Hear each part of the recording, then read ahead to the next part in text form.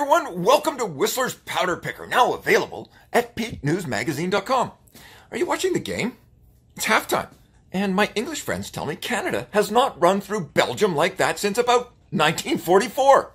At the stake this morning, I'm confused. At 3 p.m. yesterday, there were 17 new from 6 a.m. This morning, the 24-hour total is 10. It sure looked like 17 on the webcam, but measuring snowfall is much trickier than you would think. Trust me. And here's yesterday's forecast. If it was 17, the picker goes legend again. After 3 verifiable snowfalls over 10 centis to date, the ensemble is featuring a positive bias, meaning it's over-forecasting by exactly 2/3 of 1 centimeter. Don't expect this kind of precision to last long. Here's a freezing level forecast. Yuck. The warming overnight boosts the PA temperature to about +3 by noon. Opening day is going to be one of those days when the snow gets progressively heavier, so go early. Here's the picker.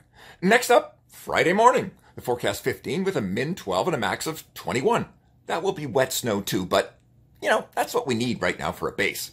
After that, it's incoming storm Saturday, freshies for Sunday morning, but look at the range, 8 to 40. Save the Sunday stoke for now.